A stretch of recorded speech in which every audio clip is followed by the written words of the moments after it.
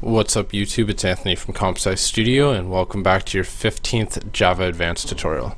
So today I'm going to be teaching you guys about another keyword in Java, and this keyword is called instanceof. Now basically instanceof is just a comparison operator, or a comparison keyword that takes two types and checks to see if they're somehow related.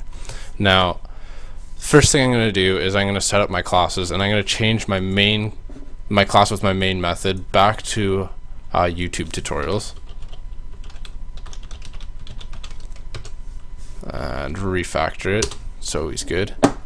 And I'm going to create yet another class, and we're going to call this one I don't know, what should we call it? We'll call it a Viper, a Dodge Viper. And Viper is going to extend our car class that we already have created. So we have a method that is protected, and it's called void print message, and it just has a little prompt that says hello from the car class. Now the Viper class, let's make it extend our car class. So this is inheritance right here that we learned in the last tutorial. So right over here, now we have Viper, and it extends, and when I say extends, it inherits all the methods, all the variables, and all the fields that are within the car class. So now that we have that, let's just save it quickly, and let's go to our YouTube's tutorials class and start teaching you guys about instanceof.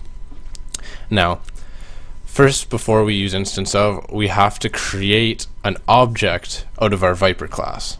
Now remember, to make an object, all you have to type is the name of the class that we want to make the object of, which is Viper, and then we could call it just obj, whatever you want to call it, and then set it equal to new Viper.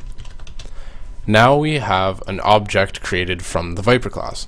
After we have that, we can check to see if Viper is an instance of, or in other words, if Viper inherits from the car class. So to do this, we could just make a simple if statement. Go if Viper, or no, it wouldn't be Viper, if object obj is an instance of. Now instance of is spelled instance and then of, it's all one word, and so we're going to check if it's an instance of the car class.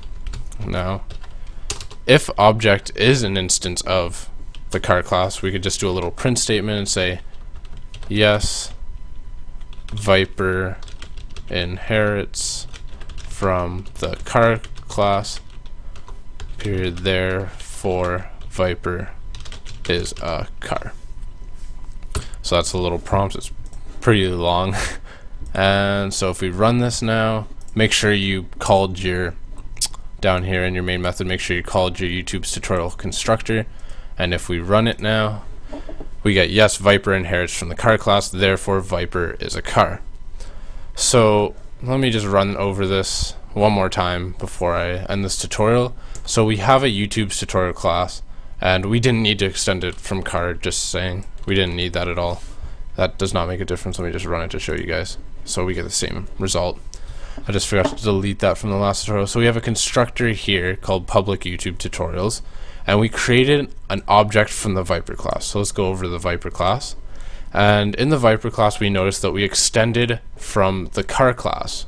We didn't actually use print message or anything, we just extended it, and therefore Viper inherits this method that was created in the car class. And then we have an if statement that checks to see if the object we created, which is of type Viper, inherits from the car class, in which it does right here. Then it would do a little print statement. And yeah, that's all this program really does. This is just a basic rundown of the keyword instanceof. If you guys have any questions, please feel free to message me and I'll reply as soon as I can. And yeah, hopefully you enjoyed this tutorial, and I'll see you in the next one.